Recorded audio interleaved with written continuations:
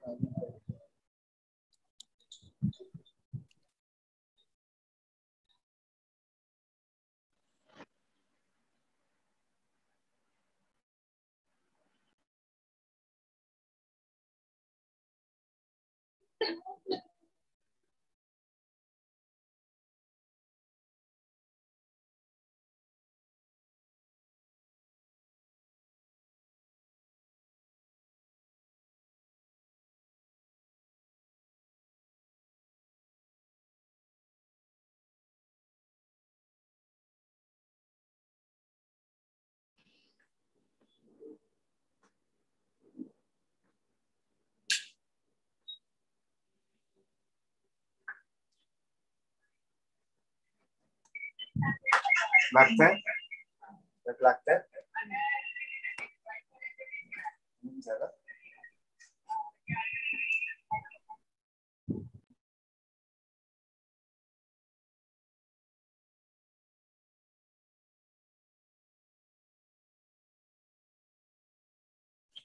Yes, I request the audience members to keep their audio on mute, please.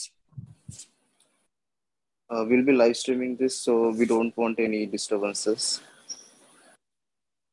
Hello, am I audible? Yes, you are audible, Saiti. Okay.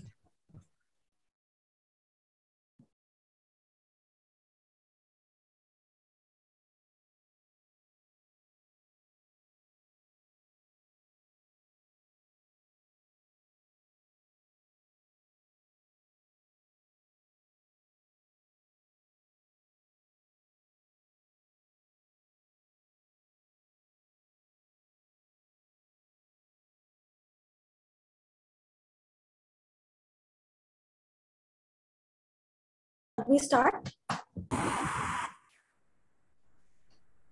So a very good evening to our respected speaker for today and all the members of the audience.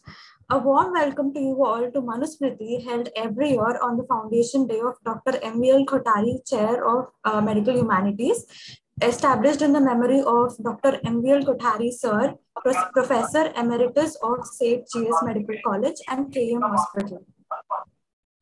Dr. Manu Kothari, sir, was a learned scholar, committed academician, most loved teacher by students, a medical philosopher, and author of many books and national and international publications on topics like cancer, death, medical philosophy, etc. Worked for the institution from the day of joining of institution as a student till he passed away at the age of 79 on 16th October 2014. He has been highly respected amongst students, teachers, medical fraternity, nationally and internationally. He was a friend, philosopher, and guide for one and all category staff in teaching and non-teaching and students. So on passing away of Dr. Manu Kothari, sir, on 16th October 2014, members from medical fraternity felt that we need to have a humanity in medical sciences. They desired to institute a chair of medical philosophy in the name of Dr. Manu V.L.Kothari, sir, as a best way to nurture sir's philosophy of life. Therefore, Dr. Manu V.L.Kothari, Chair of Medical Humanities, has been instituted at St. G.S. Medical College on 23rd January 2016. Medical humanities includes the application of various disciplines like history, art, literature, philosophy, etc. in medical education and practice.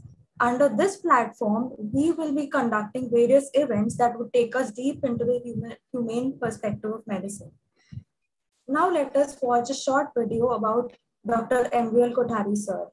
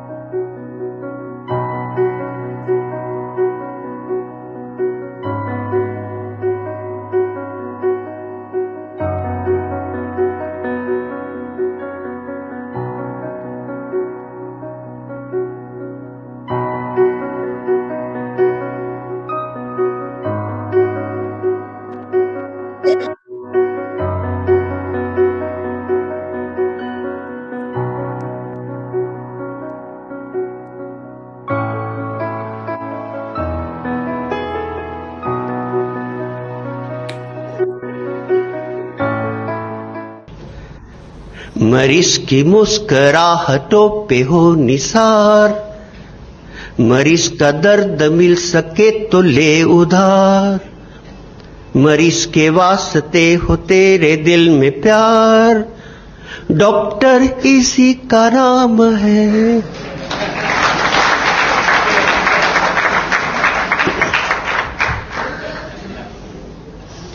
We doctors are expected to be well dressed, but never too well dressed, because it intimidates the patient.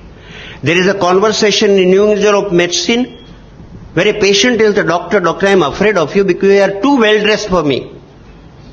So we are supposed to be voluntarily poor. माना doctor देखने में फकीर है, फिर भी यारो दिल के वो अमीर है। माना डॉक्टर देखने में फकीर है, फिर भी यारो दिल के वो अमीर है।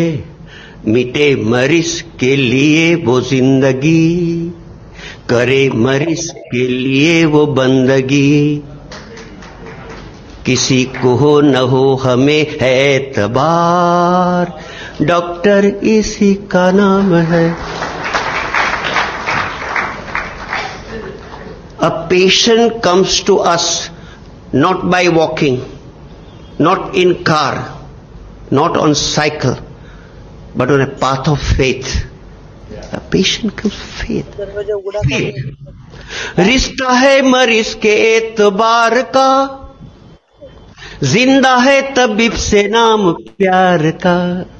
You know one thing I tell you, somebody in distress, you look at the person as your own, and if love is dripping from your eyes, much of the patient's illness is likely to be mitigated. We must look at the patient. It's I who am suffering. It's I. It's incidentally.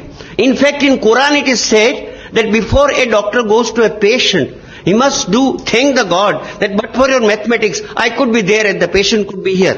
Please remember.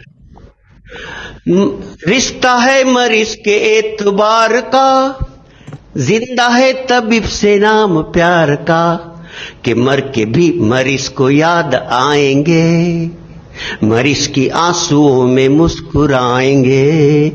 कहेगा हर मरीज मरीज से बार बार, doctor इसका नाम है।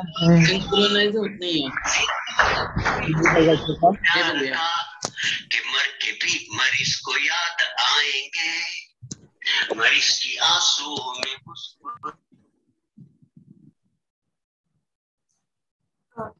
So the speaker for today is Dr. Dr.M.V.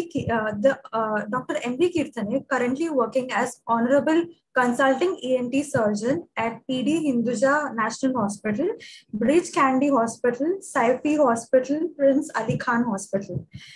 Dr. M.V. Kirtane is the Professor Emeritus of St. G.S. Medical College and Honorable Surgeon at KM Hospital. He has conducted camps for operating on deaf patients free of charge, and at the same time training local ENT surgeons to perform microsurgery in various parts of India since 1970. Over 1,000 patients have been operated as a part of this. He was awarded by the President of India the prestigious Dr. B.C. Roy Award in the category of recognition of the best talents in encouraging the development of specialties in the different branches of medicine. He was also awarded the Padma Shri by the Government of India. He was the president of Association of Otolaryngologists of India in 1994 to 1995. He is also the Honorable ENT Consultant to His Excellency Governor of Maharashtra. I now hand over to Dr. M.V. Kirtane sir to start his oration.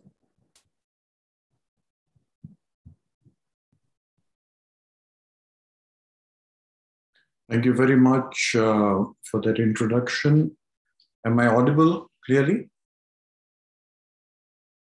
Okay. Yes, sir. I'll just share my screen. So this one, right?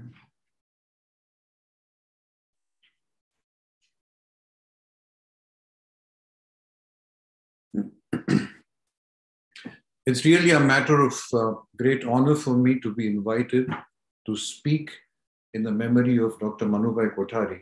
And I thank the President, the Executive Committee, the office bearers of the Department of Medical Humanities for this privilege. You know, so much has been written and said about Manubhai. So I'm going to limit myself to just some few thoughts that come to my mind when I think of this great man. He's often referred to, as was in the introduction, as a friend, philosopher, and guide. Well, he was a philosopher even before I met him, so that part of him was always there. But as far as friend and guide, I would say that he was a guide to me first and later on a friend. And let me explain that. We joined MBBS in 1965 at GS Medical College, and I think he joined a couple of years earlier as a lecturer or assistant professor. And we were really enthralled by his lectures. We had some great teachers in the Department of Anatomy, but he was a little different because he added life to that lifeless subject of anatomy. He sort of brought it alive. As a matter of fact, he had this thing about the origin of words. You know, he would say that the word anatomy is derived from the Sanskrit word for lifeless, anatmic. And he says that is how the word anatomy has come to be. He had this sort of snippets and quips for a lot of origin of words. His first role for me, therefore, was as a teacher who I looked up to. Friends, we became much later when he was the head of Department of Anatomy and I was on the staff of the ENT department. And I wanted at that time, we had started doing cadaver, not cadaver, I'm talking about endoscopic sinus surgery very early. We were perhaps the first department in the country to start with endoscopic sinus surgery at KEM. And after we had sort of gained some experience, we wanted to start training other surgeons. So I went to him and I said whether we could do workshops with cadaver dissections. And he, of course, was most cooperative. We started doing that once a year. And then we said, can we not put up something here where people can come all year round, sort of a laboratory where cadaver dissection would be possible. And he was, of course, all for it. And at that time, he gave me something which is the most precious thing in a city like Mumbai, and that is space, rooms.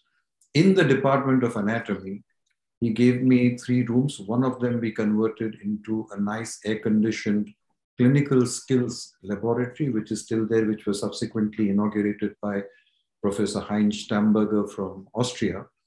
And 2 rooms where we put up libraries for videos and books. And all this was put together from the money that we generated for the workshops. So people could come any time of the year, register and do dissections. And Dr. Kothari had the foresight. He was not just giving it to me. He realized that this facility would be of help to all surgical specialties in training the young budding surgeons in practicing the art of surgery. After all, knowledge of anatomy is the very basis for good surgery. So today that laboratory and the dissection facilities are being used not just by ENT, general surgery, plastic surgery, neurosurgery, etc. Friends, as I said, we became a little later because then I started meeting him more often. Even after I retired from KEM in 2004, I would go and meet him. He would be there in the room with Dr. Lopa. They would be perusing this volumes on various subjects because he was a prolific reader and writer. And when you chatted with him, you realized that there was still in him a part of his childhood. He was there, a slight child in him that never left him, because he had that twinkle in his eye and a smile on his face when he would relate an anecdote to you or a snippet. And whenever you discuss something with him, anything, you realize how well informed he was. So for me, he was not just a friend, philosopher, and guide. He was an inspiration by his very nature. If I have to describe this great man in just one word, I would say transparent. There was nothing hidden behind the facade. He was completely transparent. And you know, in English, there is a term that says walk the talk, or put your money where your mouth is. And this is exactly what he did. He had certain beliefs. And if he believed in something, he would stand up boldly for what he believed in, no matter what the opposition. I think here is a message for all of us to take home, that if you truly believe in something, be courageous enough to stand by it, no matter what the others think. You know, in January 2015, we arranged a get-together for our 1965 batch. Many of them had gone abroad, and there was great enthusiasm. They all wanted to come to their alma mater. And the central figure around which the whole program was going to revolve was Dr. M.V.L.Kothari. Unfortunately, fate had a different plan. October 2014, he passed away suddenly, and we had to forego the pleasure of having him amongst us for our big reunion. But he was always there with us in spirit, will always be there with us in spirit. You know, I remember some of his quips which were just mentioned. Saraswati does not like to be bullied by Lakshmi. You just saw that on the screen. And I will refer to this in my presentation, in the latter part of the presentation. And the other one, there are some patients whom we cannot help, but there are none whom cannot harm. I think this is a great lesson for us, especially surgeons, to take home. You have to know when to operate on a patient, but it's more important. It takes wisdom to know when not to do anything and let nature take its own course. You know, all of us remember, we just saw this video of Manu Bhai singing his famous version. मरीज की मुस्कुराहटों पे हो निसार, मरीज का दर्द मिल सके तो ले उधार. And this is something that we as doctors are blessed with, this capacity to relieve the pain and suffering of a patient, to bring back the smile on their face. And the lecture I'm giving today on cochlear implants is about the same thing, because with this gadget, we are able to bring back the smile on the patient's face of children who are born deaf and relieve the pain that the families go through. My talk is in two parts today. The first part, I will talk about a cochlear implant and how it works, who it is for, procedure, what results can be obtained, miracles, absolutely miraculous results. And the second part would be about our journey into reaching where we have reached today, the difficulties we faced, and how we overcame them.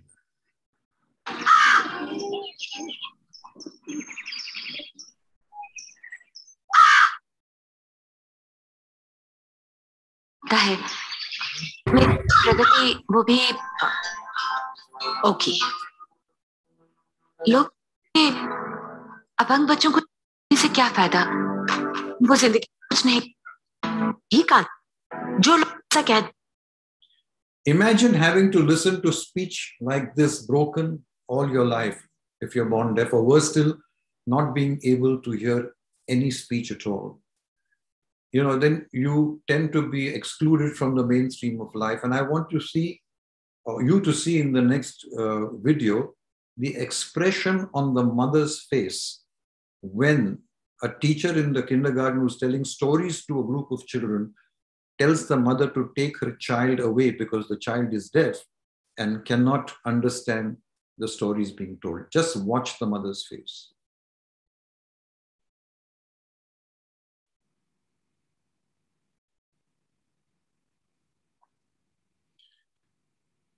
And if this is what the parents feel, can you imagine the pain that a child must be feeling when it is shunned by his friends or his peers?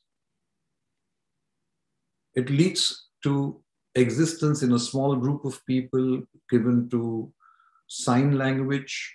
There are certain negative aspects to that, in that your opportunity for education is limited. Limited education, therefore limited job opportunities, very often a life of dependence. Not only are they worried, but the parents are also worried what will happen of this child once we are no more. Helen. You see a chap in GS Medical with me, you are my junior. I think somebody's microphone is on. Can I just request everybody to put their microphones on mute, please? Helen Keller was both deaf and blind, but she said she felt that deafness was much worse than blindness. When asked by a reporter if she was to be born again, and God said that you should have at least one of these two problems, she said, give me blindness any day, because deafness is worse, because blindness separates you from things. Deafness separates you from people. And yet today in our society, the blind receive sympathy, which is quite okay, but the deaf often get ridiculed, and that's not really fair. When parents brought children to us, profoundly deaf, all that we could tell them was hearing aids. Give the child a hearing aid. And the parents would produce a whole bunch of hearing aids and say, we've tried all this and they're not working. The deafness is so profound, the hearing aid doesn't work. And there was nothing we could offer. As ENT doctors, we came to this brick wall, just shrugged our shoulders and said, okay, teach it sign language or lip reading. There was nothing we could do till about 2.5 to 3 decades ago. This little gadget came out, the cochlear implant, and that completely changed the treatment of profound deafness. It's not just a sophisticated hearing aid. I'm just, for those of you who may not be familiar with cochlear implants, I'm just going to tell you what's the difference between a hearing aid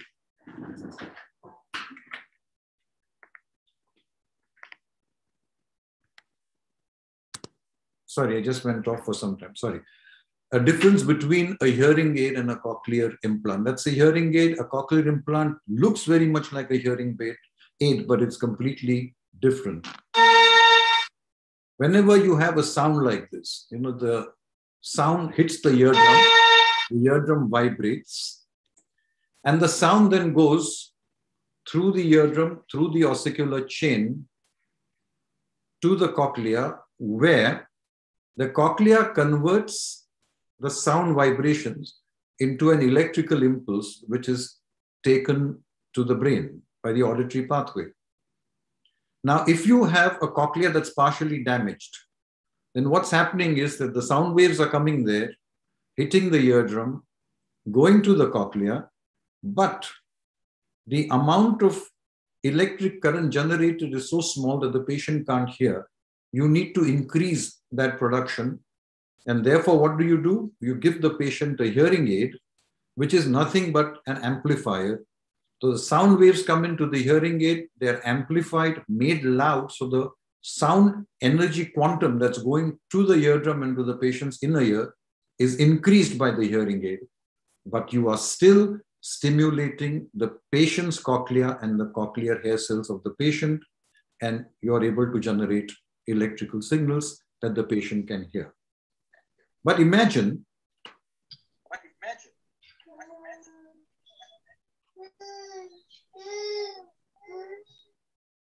you can have this impression of the cochlea functioning. These are the hair cells, and the fluid movement produces bending of these hair cells here, and that is what leads to production of the electrical signal in the cochlea. Imagine a cochlea where these hair cells are completely gone, dead. There are no hair cells left. So you can give the loudest sound to the cochlea, and there is no electric signal being generated. So hearing aids now are useless. What you need to do for this patient is to allow electrical signals once again to stimulate the cochlear nerve, the spiral ganglion there in the cochlear nerve. And this is what a cochlear implant does. It basically consists of two parts. There is an external component which looks like a hearing aid, but it is not a hearing aid. This is how the patient wears it. There's a microphone that picks up the sound, doesn't feed it to the ear, but feeds it to this computer here. This computer then converts the sound energy into electrical signals, just like the cochlea would have done inside the body. Then using this gadget here, which is a transmitting coil put on the scalp, and the implant, which is the internal part, is surgically put under the skin so that this antenna exactly matches the coil over here. And this array of electrodes is put into the cochlea, and you need multiple electrodes to stimulate different sort of levels of the cochlea, because you know that the cochlea is like a rolled up piano, and the different levels of the cochlea are sensitive to different frequencies. So you want the patient to know which different frequencies are coming. So you have multiple electrodes. So the sound goes to the processor, electrical signal generated, the transmitter coil passes it on to the implanted array, which takes the sound, the electrical signals to the cochlea and differentially stimulates the different levels of the cochlea, depending on what is the incoming frequency. So I don't have to explain that again. The processor picks up the sound, converts to electric signals, transmitter coil, sends it to the implant, which sends it to the array of electrodes, which stimulate the cochlear nerve. And now the patient, once again, has sound going to the auditory cortex. Now, who do we use it for? As I said, it's not a sophisticated hearing aid. Therefore, you have to have patients who merit a cochlear implant. So they are patients with bilateral, profound or severe to profound deafness, where you use a hearing aid to see if they benefit. And if you can show that they have little or no benefit from the hearing aid, then they become candidates, provided there are no medical contraindications for surgery and no radiographical contraindications. By this, I mean there are patients without cochlea. I mean, agenesis of the cochlea, or there's no cochlear nerve, then they would not be candidates. And of course, they need to have support. They should be motivated, appropriate expectations.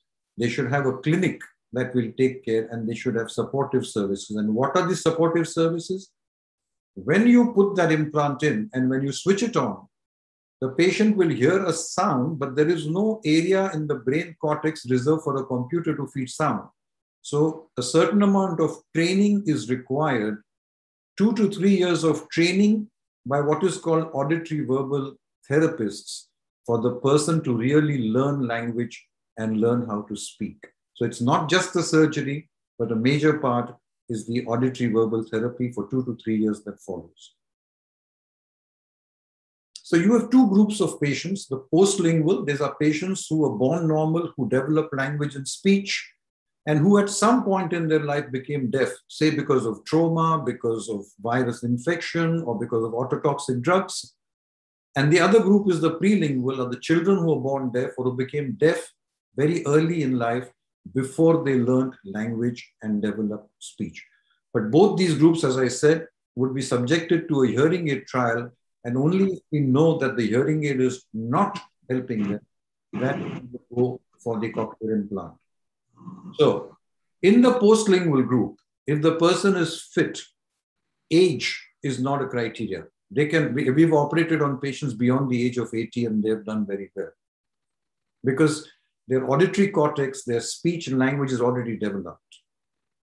But in children who are born deaf, who are prelingually deaf, it's a race against time. Because at birth, the auditory cortex is blank. And as the cortex receives sound, a 1-day-old baby can hear everything but can't understand, can't speak. Repeatedly, the sound going to the auditory cortex, a lot of synapses open up over there to connect the various areas so that the words that are going in are given meaning.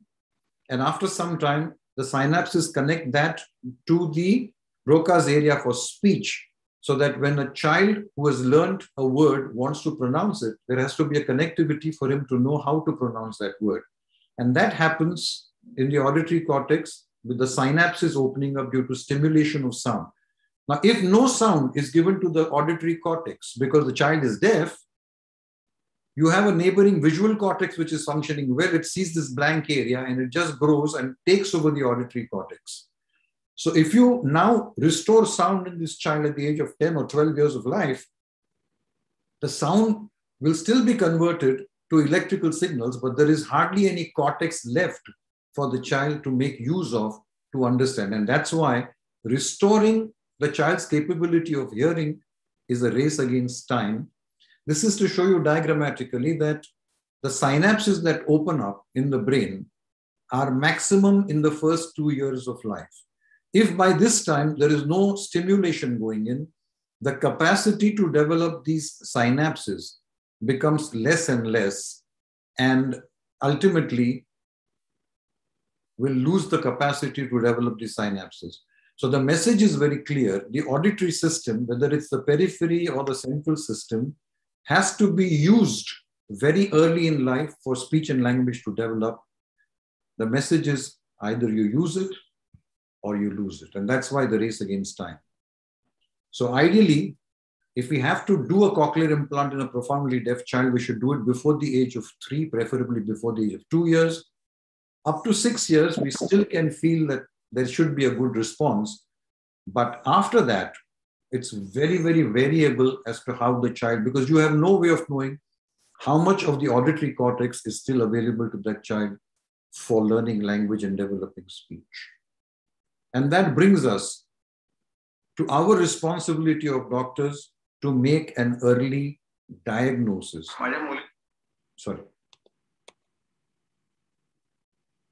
माझ्या मुलीच्या दोन्ही कानांना थोडासा बहिरेपणा आहे असं साधारण ती 6 महिन्याची असताना जाणवलं. पहिल्यांदा पेडियाट्रिशियनचा सल्ला घेतला होता. त्यांनी सांगितल्यानंतर मग ENT सर्जनला दाखवलं होतं. पण त्यांच्याकडनंही काही प्रॉपर गायडन्स मिळाला असं नाही. साधारण 2 वर्षाची होईपर्यंत थांबा. काही मुलं उशिरा बोलतात, काही मुलांना वेगळे प्रॉब्लेम्स असू शकतात. त्यामुळे तुम्ही 2 वर्षाची होईपर्यंत थांबा. कदाचित ती बोलायला लागेल, त्यानंतर आपण याचा पुढचा विचार करू, असं ENT सर्जनने आम्हाला सांगितलं. ENT सर्जन नाही दाखवलेलं होतं, पण त्यांनी नुसते कान चेक करून तर इयर ड्रम्स आर फाईन या बेसिसवरती सांगितलं की आपल्याला अजून थोडे वर्ष थांबायला लागेल. कधी कधी मुलं लेट बोलतात, कदाचित 1.5 वर्ष झाल्यानंतर ती बोलायला सुरुवात करेल. आपण म्हणजे एवढे दिवस ती नुसती फेज ऐकलेली होती की पायाखालची जमीन जाणं म्हणजे काय. त्या दिवशी ते ऍक्च्युअल एक्सपिरियन्स केलं. You know, every time the misguidance started from the beginning, even if we showed to a pediatrician, they said the pediatrician is saying that when he was 5 years old, he started speaking. She is okay, she can speak, do this, everything, no problem to her. Then we said no problem.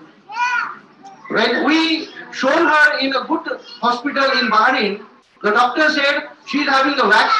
They removed the wax. They said everything is okay. I said, if everything is okay, then when I speak, why she is not able to tell me anything? So we are talking about children and adults whose deafness is that down, in the decibel level, completely deaf. This is what we started with. And we were told that you can only operate on these people when they get no benefit from a hearing aid. But today things are different. With the experience that we've gathered over the last 2.5 decades, we're even operating on people who have an audiogram where they are able to hear things, as you can see this blue line here. They're having fairly good low frequency sounds, but the high frequencies are down. And we are operating on them, and there is a reason, because with hearing aids, yes, they are getting some benefit, but they are not getting benefit in the higher frequency areas, 2000, 4000, 8000. And that gives them a handicap because they can hear sound, but they cannot understand what are the spoken words. For example, here you have a patient where the red line shows you what the hearing is like. With a hearing aid, the black line shows you how there is improvement, great improvement, but the high frequencies are still limited, sort of limitedly below what ideal improvement should be. So this patient with a hearing aid will hear definite louder speech, but because the high frequencies are required for discrimination, will not do well. While if we do a cochlear implant, we can then bring them to this level where the speech will be clearly heard. So basically you have to understand that the low frequencies, which are mainly the vowels, give you the power, the sound comes to, but the high frequencies, which are the consonants, the sir, sh, z, they give us the intelligibility. So to give you an example, to give a sort of visual analog, if I were to give you a nursery rhyme, which all of you know, and I've removed all the consonants which are required for intelligibility, I give you only the vowels. Can you guess which nursery rhyme it is? I mean, I know you can rack your brains, but if I give you the consonants, it becomes very obvious. As against this, I give you another nursery rhyme where I take away the vowels, but I give you the consonants, and you don't have any difficulty. So you understand the importance of getting the high frequencies. I'm going to try and show you how this works. Let's, for example, take this person with this kind of an audiogram where the 250 is very good, right? So let's try and blank out the others, and a sentence which is being spoken by a person, try and see what it is heard like by a person who has only 250 hertz. 250 hertz, low pass.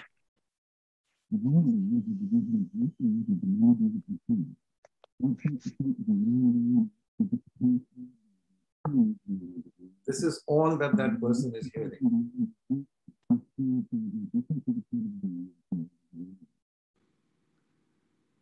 Let's go to 500 hertz. And now you've given him the capacity to hear these, but the other frequencies he is not able to hear, the higher frequencies. And this is what he... Next, 500 hertz, low pass. The rainbow is a division of white light into many beautiful colors. These take the shape of a long, round arc with its path high above and its two ends beyond the horizon. When a man looks for something beyond his reach, his friends say he is looking for the pot of gold at the end of the rainbow. And as you go to more frequencies, he's getting a little better, but even then... 1000 hertz, low pass. Not happy. Rainbow is a division of white light into many beautiful colors. These take the shape of a long round arc with its so a person with high frequency loss, even with a hearing aid, may only get speech like this. Beyond his reach, his friend says he's looking for the pot of gold at the end of the rainbow. But if you were to restore all his high frequencies, as you can... The rainbow is a division of white light into many beautiful colors. These take the shape of a long round arch with its path high above and its two ends beyond the horizon. When a man looks for something beyond his reach, his friends say he is looking for the pot of gold at the end of the rainbow. And that pot of gold at the end of the rainbow is a cochlear implant. Of course, you need to do radiology to make sure that you have a good enough cochlea to put the implant in, that the cochlear nerves are present. Sometimes in almost 20 to 25% of our patients, we find deformed cochleas, but we can still operate, except when you come to situations where it's an agenesis of the cochlea or a hypoplastic cochlea where you cannot operate, or if the cochlear nerve is not formed. So radiology forms are important. Audiological evaluation, radiology. The surgery is not rocket science. Anybody who knows how to do a good mastoid can do a cochlear implant with a little additional training. And I'm running through this, not to teach you the surgical steps, but tell you how simple it can be, provided you're properly trained. It's like a tympanoplasty incision just behind the ear. That's all it takes. This is to mark out where you're going to position that processor. Raise a periosteal flap. See that the pocket is deep enough. We put a dummy inside to see that the dummy fits in properly. Do a mastoidectomy to expose the inner ear. A bit of carpentry work to fit that implant inside. So you drill and make sure that the implant is going to fit in there. You want to tie it down. You can drill sort of holes by the side, drill a channel. And now you take the implant, costing about 6 lakhs, put the implant in, tie it down, and these arrays will be put into the mastoid. That's a ground electrode, periosteal flap, end of story. By evening, the patient can go home. And what we are doing inside the inner ear, I'll just show you. This is the mastoidectomy, the posterior tympanotomy through which we expose the round window. That's the round window here of the cochlea. And this is how we put the implant inside. That implant is a special implant called the contour. It's got a stillet there. It's about 0.8 millimeters in diameter. And now what we do is we go up to that white mark. As I said, there is a stillet inside this. And now I'm going to take the implant off the stillet, like you remove your sock from your foot. And this will show you what is happening inside the patient's cochlea. Codec unavailable. This is not playing.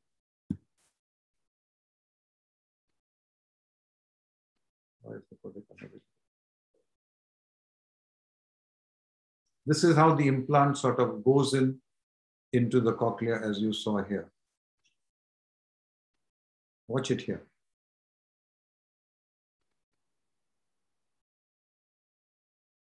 Now, after we do that, we check always with a C-arm or an X-ray that the implant is properly put. We check electrically, testing that the implant is functioning on the operation table. This is what you call a neural response telemetry. So we know that the implant is in correct position by the X-ray and the implant is functioning. And once the wound is healed, the patient undergoes what's called mapping. That's tuning the implant to decide what level of sound will generate what current in the patient's ear. For each of the 22 electrodes, this is done manually by the audiologist. And then comes a therapy session. Now the child is just getting a sound, and it takes 2 to 3 years. Even a child born normally takes 2 to 3 years to learn to speak a language and sentences. So these children will take about 2 to 3 years of extensive auditory verbal therapy to be able to use the implant. And this has to be impressed on the minds of patients before they go for a cochlear implant. It takes not just planting the seed, which is putting the implant inside, but nurturing it that will allow you to see that beautiful outcome. Now, this young girl, Kuhu, is 1 year old. She's got a deformed cochlea, couldn't hear anything at all. Even if you burst a bomb next to her, she would not be moved. Very cute girl. I operated on her when she was 1 year old. 2 years later, she's taking part in a drama. And these are all operated girls. Kuhu is here. For dinner. We don't know. Here they come, is what she says. Your data. Very basic pronunciation. And now, For dinner. this is Kuhu, which was recorded about 3 years ago. Hi, my name is Kuhu. I was operated on when I was 1 year old, and I have a cochlear implant. And I'm not. Lala. And What do you want to be when you grow up? I'm speaking to her very softly. When I grow up. Writer for the movies or novels? Or books, actually. Who's your favorite author? My favorite author is J.K. She's Rowling. following my questions beautifully without listening. Harry Potter. So you want to write children's novels? Yeah. Any other children's authors you've read?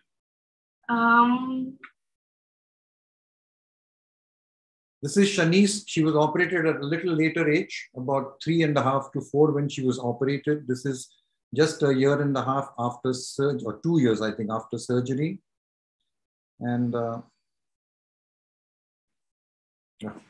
is this happening?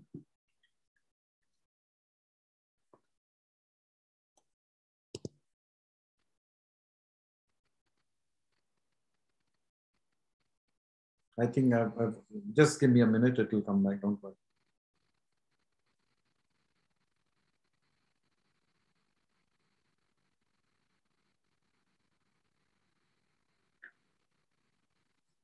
Having a little problem with the computer. Come on, guys.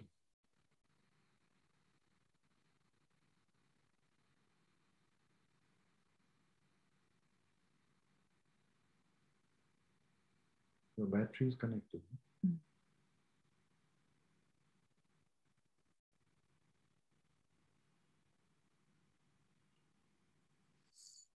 Okay, so let's go back.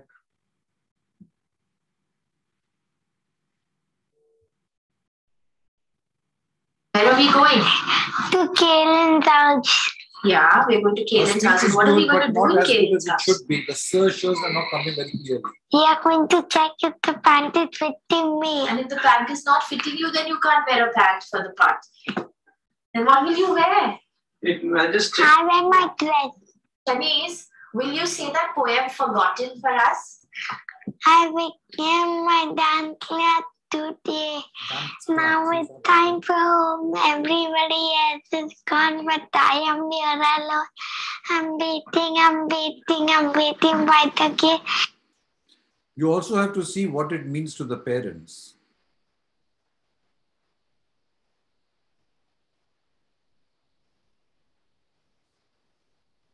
You're having the same problem again.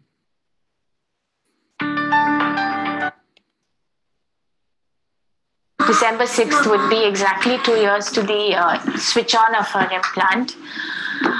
I will only say that Shanice has improved by leaps and bounds. Her speech is close to normal right now. Shanice, 2 minutes, okay? I can go out. She goes to a regular normal. You want to go? She has her own problems with her friends. I don't have to go to be the liaison anymore. Shanice has started watching a lot of programs on TV, which initially was only cartoons because that was the only place where she didn't have to hear voices. Most importantly, her self-confidence and her hearing is, as a parent, I can see that vision of mine as to her being an independent person, just there now. I don't have any. So now you know what I mean by bringing the smile back to the faces, not only of the child, but of the family as well. Shanice has made good progress. This is a few years ago. I am Shanice Fernandez. I've had the cochlear implant for 14 years now. I just passed out from 12th grade from DPS and I scored 94.6% and I was the topper of my school. Currently, I'm doing BBA. I have a lot of hobbies. One of them is listening to music, dancing. I love reading novels. Recently, maybe 2 years or something, I have got into the habit of cooking and baking. Childhood restored. Good afternoon, ladies and gentlemen. My name is Shanice Fernandez and I'm your first anchor this afternoon. On behalf of Cochlear India, I welcome you all to this press conference on the importance of hearing and hearing screening. Let me welcome our first guest, cricket legend Brett Lee, who definitely needs no introduction in India. He's Cochlear's first global hearing ambassador and has agreed to take up this role. Today's awareness about the significance of implant hearing on individuals and their families. I am privileged to invite our second guest, Padma Shri awardee Dr.M.V.L. Kirtane, and also my implanting surgeon. Dr. Kirtane is a senior consultant NT surgeon at Hinduja Hospital. He's Professor Emeritus at St. Medical College and KEM Hospital. Dr. Kirtane is regarded as one of the pioneers of cochlear implants in India.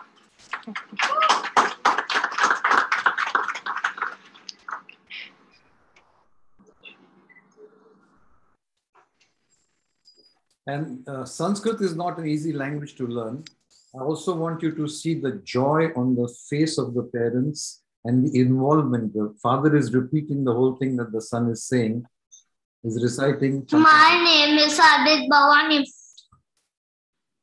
मैं आज है ना हनुमान चालीसा और acting करने जाता हूँ। जय हनुमान ज्ञान सागर जय कपि सतलु गोगरु जागर राम दूत लित बलधामा अंजनी पुत्र पवन सुत नामा महावीर विक्रम बजरंगी कुमति निवार सुमति के संगी कंचन बरन विराज बेजा कानन कुंदन कुंचित केसा आदर जो ध्वजा विराजे कांदे पूजने साजे. That smile on the mother's face, amazing. I'm going to talk about our journey in cochlear implants in Mumbai and in India, the obstacles we faced, and how we overcame them. I first saw a cochlear implant being performed in 1979 in the city of Düren, very close to Köln. And the implant being used was what's called the hedgehog.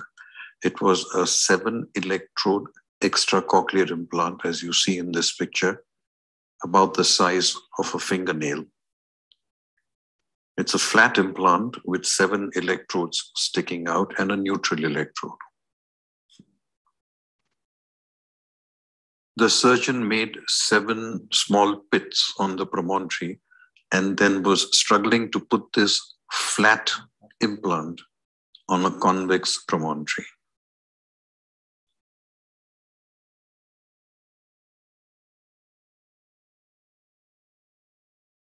You know, it looked something like this.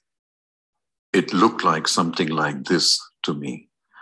And I said to myself, I am never going to be doing cochlear implants.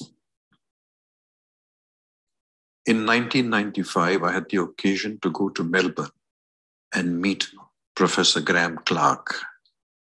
And after meeting him and listening to him, my perspective of cochlear implants changed completely. I also had a chat with Rod Saunders, one of his first patients, and he was the one who really convinced me how wonderfully well the cochlear implant was working. I came back to Mumbai and wanted to start the cochlear implant program at this hospital, that is the PD Hinduja National Hospital and Medical Research Center. In 1996, Professor Bill Gibson from Australia came down and operated 1 patient. That was the only surgery I saw before I started doing cochlear implants myself. That is our first patient, which Professor Gibson had operated 25 years ago. We like to keep in touch with as many of our patients as possible. And this gentleman now is married, has 2 children, and a wonderful job. But in 1996, we operated that 1 case.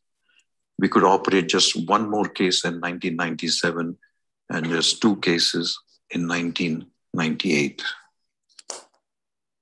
India is a populous country, very thickly populated, and Mumbai has been a medical center where people from all over India flock for medical treatment. Then why could we not find patients for cochlear implants? It's because we came up against this brick wall with many obstacles, and I will deal with each one of them in turn. First of all, the Cochlear company allowed us to operate only on adults as our first few cases, and that too adults with complete deafness, or what we call total deafness, where the hearing aid had no benefit at all. They said you cannot operate on children unless you have done a few adults. At the Hinduja Hospital, where I started with the program, I was the surgeon and I was quite confident I would be able to do the implant. We had good audiologists, good imaging, mapping facilities, but we had no therapy center.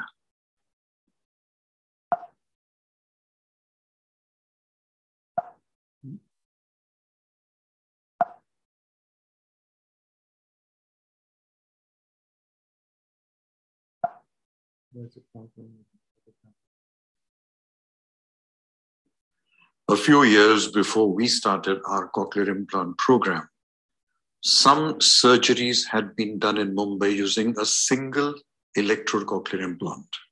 Nothing wrong with the surgery, but being a single electrode implant, the outcomes were very limited. And many of the patients were not very satisfied with these outcomes.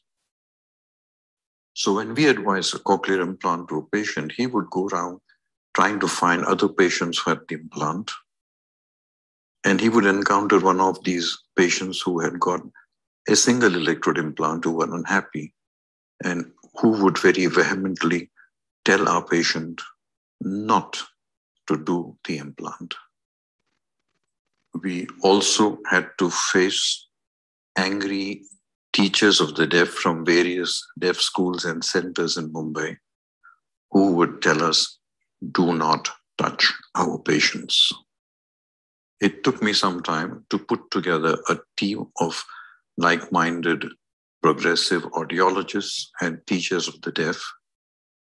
And with this core team, we started getting more and more patients and doing more and more surgery. These audiologists and teachers of the deaf working at different centers in Mumbai were spread out, but they would refer their patients to Hinduja after working up the audiological profile and ensuring that the child needed a cochlear implant. We would examine the child, go through the investigations, and confirm that the child indeed was a candidate for cochlear implants. Do the surgery, and then send the patients back to the respective centers for mapping and auditory verbal therapy, a sort of hub and spoke model that we started right from the beginning. The other major difficulty I had was, although I was confident of doing mastoid surgery and I had done mastoids by the thousands, putting in an implant was something new, and I had no guide or no mentor to look over my shoulder or to support me when I started doing these surgeries after having seen just one close at hand with Professor Gibson. So I had to have somebody standing in the operation theater with an operation instruction manual to guide me through the steps. When I had a surgery planned on a particular day, the previous evening after finishing my practice, which would be around, say, 9 o'clock in the evening, I would sit and dissect a temple bone, do a posterior tympanotomy, and put in a dummy implant, fix it in place. The next morning, I would put it in a lunch box and take it to my hospital because the hospital wouldn't want me to bring in cadaver material. So I had to camouflage it in the lunch box. Take it to my friend in the radiology department, ask him to do an X-ray and check that I had really put the implant in the correct place. There were occasions when I found myself in difficulty during surgery. And as I said, I had nobody to guide me or mentor me. So what could I do? I've picked up the phone at these times and dialed my friends in Australia, Professor Robert Briggs, Professor Brian Pyman, and sometimes even my friend in Chennai, Mohan Kameshwaran, and asked them for help. And they have been obliging and have guided me through these difficult situations. After all, the interest of the patient is of prime importance, and you have to do everything possible to make sure that you complete your surgery properly. It was towards the end of 1998 that we started doing pediatric cochlear implants. That's our first patient, operated in 1998. And the picture next to it shows you the same patient in 2021 at the time of her marriage. As I said, we like to keep in touch with almost all our patients as far as possible. Incidentally, this girl also represents India at the Deaf Olympics in badminton. Once we started doing the pediatric implants, the number of patients coming in started increasing significantly. But then we faced another problem, and that is the cost of the implant. It became a major issue because many of the patients, as a matter of fact, almost 9 out of 10 patients that came to us could not afford to do the implant. The cost of the implant and surgery was about 7 times higher than the poor man's annual income. We had to turn to some of our rich patients and corporates to help out. That is a picture of a donation that we got from Mahindra & Mahindra, a company that manufactures automobiles and tractors and heavy machinery. And it was given to us at the hands of the then president, the late Dr. APJ Kalam. We also got some donations from government. For example, that is the Chief Minister of Rajasthan donating an implant to a patient. And then we formed this non-profit organization called the I Hear Foundation, where we collect donations from corporates and some rich patients, and then use the money to fund implants for the economically weaker section of society. So with the pediatric patients coming in and receiving donations, because most of the donors gave donations only to the pediatric patients, and with the hub and spoke model where we got patients from different parts of the city, the program started growing. Hello. And the hub and spoke extended well beyond the boundaries of Mumbai to the state of Maharashtra, and then to various centers all over India. So we started now getting pediatric patients from different parts of India coming into Mumbai because funding was available to them, getting their surgery done, and then going back to their respective places for mapping and auditory verbal therapy. And that's how the graph grew. And today we stand at close to 3,500 surgeries being done.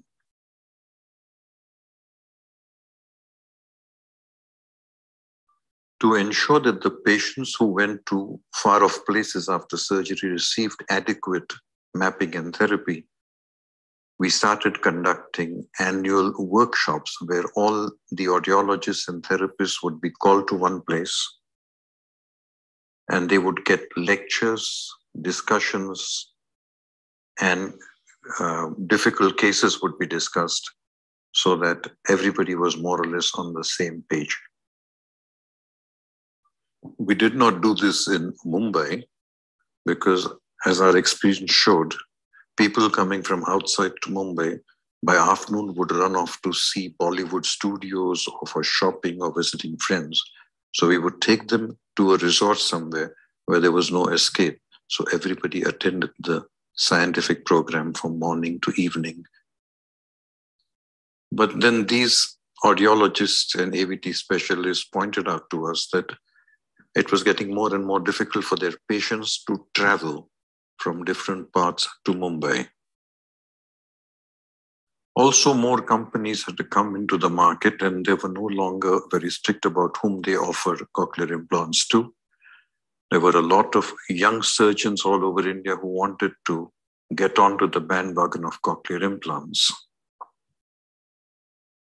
And they needed to be trained properly, because as is obvious, certification by university does not imply competence in the operation theatre for doing a particular surgical procedure, which they may not have been exposed to earlier. And of course, we did encounter some surgeons with an attitude that says, well, I've got my Master of Surgery degree. Nobody can stop me from doing an operation that I want to do. So we started training surgeons coming from these different parts, referred by their audiologists. And over a period of time, we've established these centers in different parts of India. It is to be realized that there is no control by a medical board or society, at least in India, on who can be a cochlear implant surgeon. We have a Cochlear Implant Group of India, which has worked very hard to give guidelines to people, and these are available on the website, but it doesn't have the teeth to enforce these to any new cochlear implant surgeon.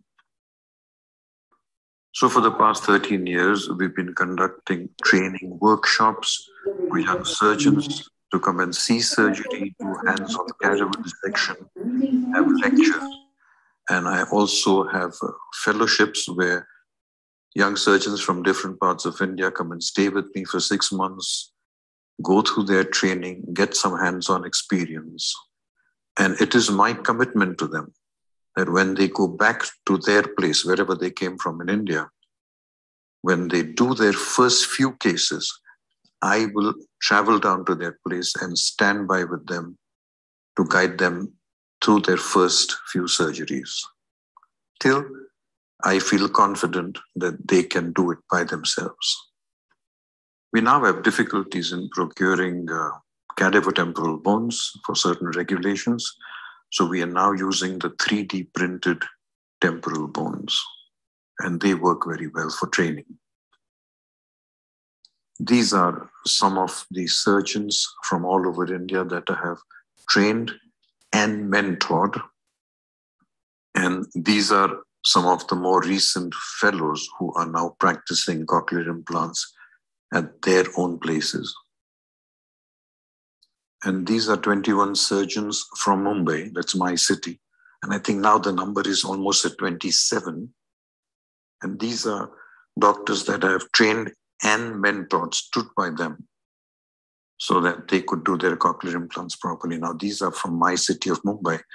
And rather than consider them as competitors, I look at them as a team of doctors that help us deal with the large population that comes to Mumbai for surgery.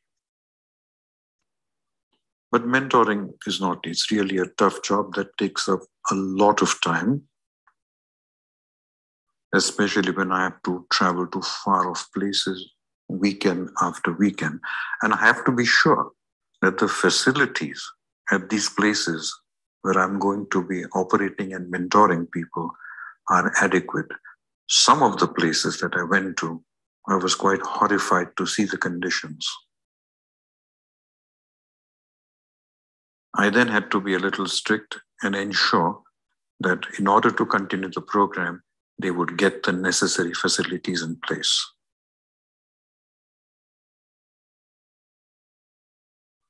I always insist on a post-operative imaging before extubating the patient. At one of the centers, this is how they were doing it without any protection to the person who was shooting the X-ray. So all that had to be put in order. So for mentoring, you had not only to spend your time and effort, but also to check and ensure proper facilities. You had to make a number of visits which took toll on your schedule. Time management became difficult. And of course, you could land up in difficult situations when the mentee was operating. So you had to be able to predict problems and solve them. You have to wait in the theater till the job is completely done. You cannot look at the clock. In a lighter vein, let me show you the trials and tribulations of a mentor. No matter what a difficult situation he may be in, he has to support the mentee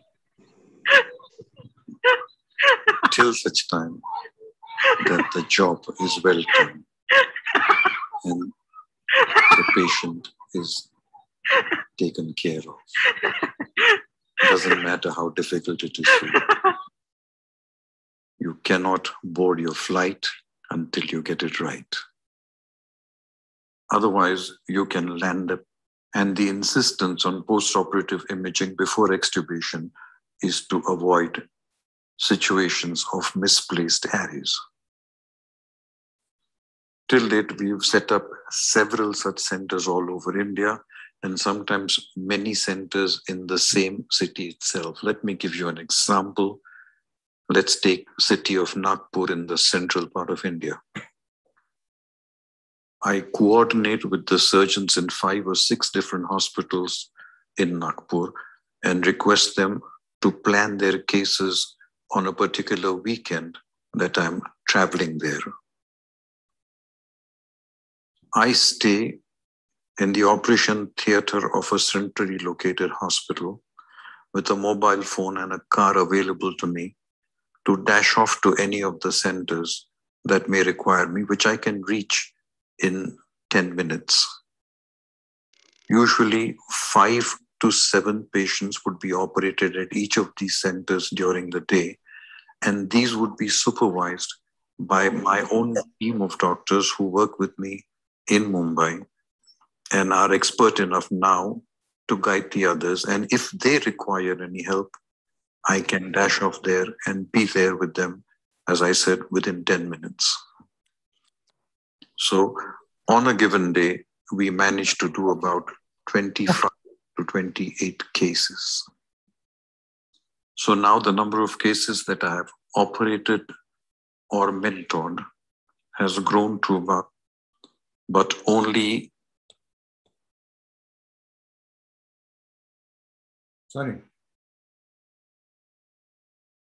So now the number of cases that I have operated or mentored has grown to about 3,341.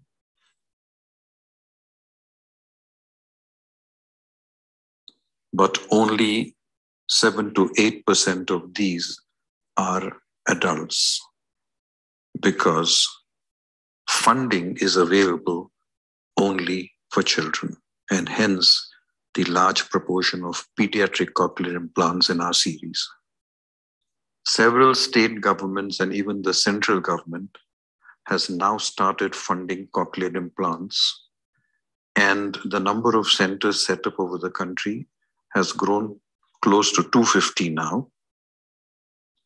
And the number of surgeries done through these programs has gone well over 10,000.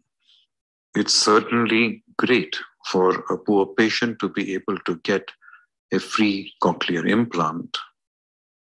But people tend to forget that after the implant, there is a certain amount of post-operative maintenance costs, almost lifelong.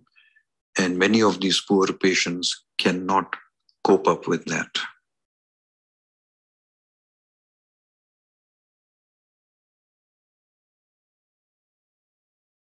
And other facilities like diagnostic centers, availability of hearing aids, audiological services, and auditory verbal therapy centers have not kept pace with the sudden increase in the surgical centers and the number of surgeons doing cochlear implants. So this and the post-operative maintenance cost with a lot of patients not being able to keep up with it has resulted in a high dropout rate. And this is indeed very sad. Of course, we hope that the price would come down one day and the implant would be easily available to most people when the dream of this man, our past president, late Dr. APJ Kalam, comes true and an Indian implant is available. It feels good when you get recognition for all your efforts. Awards, rewards are welcome and an incentive to work harder. But the best reward is the smile on the patient's face and the knowledge and satisfaction that you have touched somebody's life and made it better. You know, there was a patient who walked into my clinic, an old man with his grandson, brought to me by an audiologist. My clinic was packed. They had no appointment, but because I saw the card coming in from an audiologist who worked with me, I immediately took them out of turn.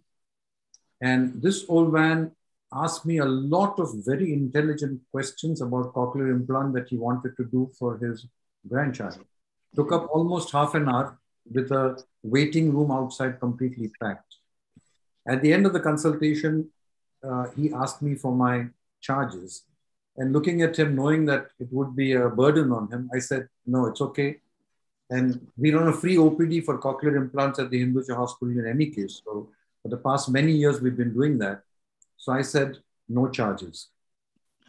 And he was sort of insisting on paying. I stuck to my guns and I said, no, you don't have to pay. So the audiologist took the child and went out. As the old man was leaving the room, he just stopped at the door, turned around to me, and he said, Doctor Saab, मैं आपको कुछ बोलूं तो बुरा तो नहीं मानेंगे आप? And I said to myself, well, so many patients say so many things to us. You know, we've developed a thick skin. We don't feel bad. आप बोलिए जो कुछ भी बोलना है. He said, आपने शोले पिक्चर देखी है क्या? बोले हाँ देखिए. बोले उसमें का एक डायलॉग मैं आपको बोलने चाहता हूँ. क्योंकि तुम आदमी अच्छे हो, इसलिए तुमसे पैसा तो लेना नहीं चाहिए.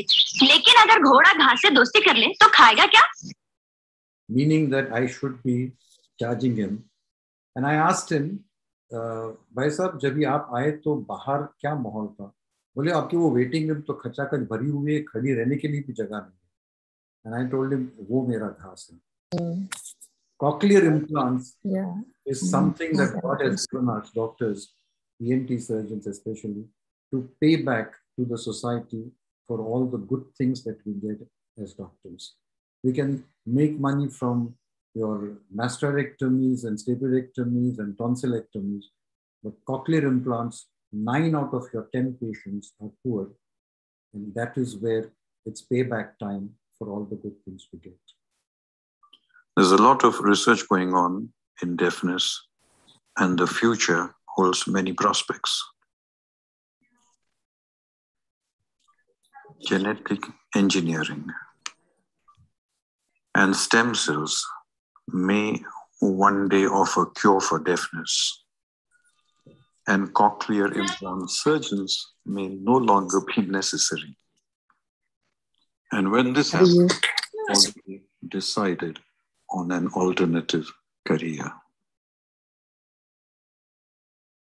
You know, you're talking about... मरीज के मुस्कुराहटों पे हो निसार, मरीज का दर्द मिल सके तो ले उधार. Manu Bhai could spontaneously break into song to drive home a point. I, for one, cannot sing to save my life. But for a friend like Manu Bhai,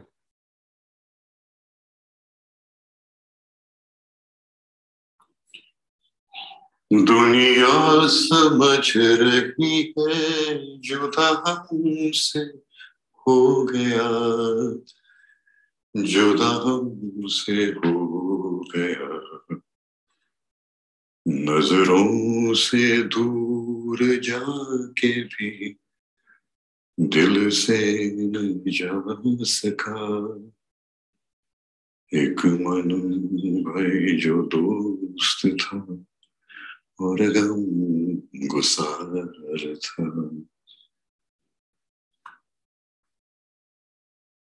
thank you very much for a patient listening. Thank you.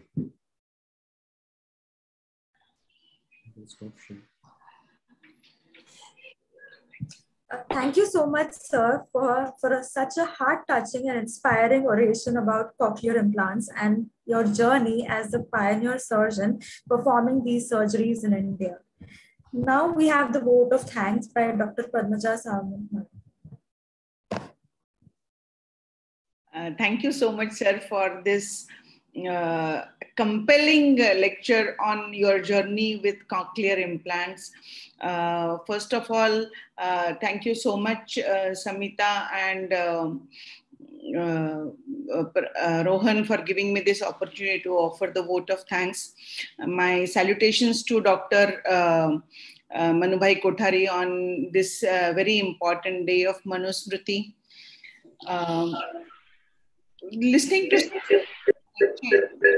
a very important message for teachers as well as students on how to pursue their dreams and how to find out, analyze what is going wrong, and finding solutions with single-minded perseverance. So important, sir. I think you have charged so many minds today. And message to teachers about mentoring the students. Very, very important message, sir. Thank you so much. I thank Dr. Deshmukh sir and Dr. Nadkar for always encouraging Division of Medical Humanities to conduct their programs. I thank Dr. Pandya sir and Dr. Lupa Mehta madam. Without their vision, these programs wouldn't have been possible. Kudos to the student team of Samhita, Rohan, Darsh, Mrinmay, and many others. I don't recall all the names together, but for conduction of this ascension and the program that they conduct the year through. And last but not the least, most importantly, all the participants to having made these programs possible and successful. Thank you all so much. Thanks a lot. Good night. Thank you, ma'am. On the behalf of Dr. M.V.L.Kothari, Chair of Medical Humanities, we would like to present this plaque to Dr. Kirtane, sir.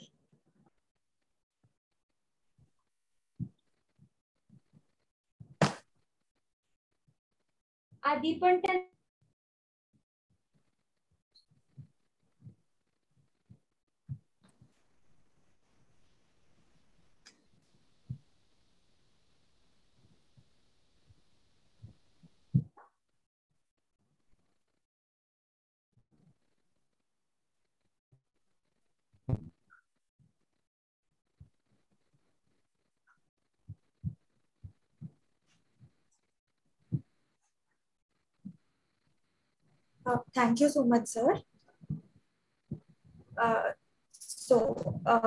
We have come to the end of the session, and now we have with us the results of the online competitions held as part of the pre-ascension events. First competition is blog writing competition, which was judged by Dr. Rashmi Patil ma'am from Anatomy Department. First prize goes to Darshita Jakatia from First MBBS, St. G.S. Medical College.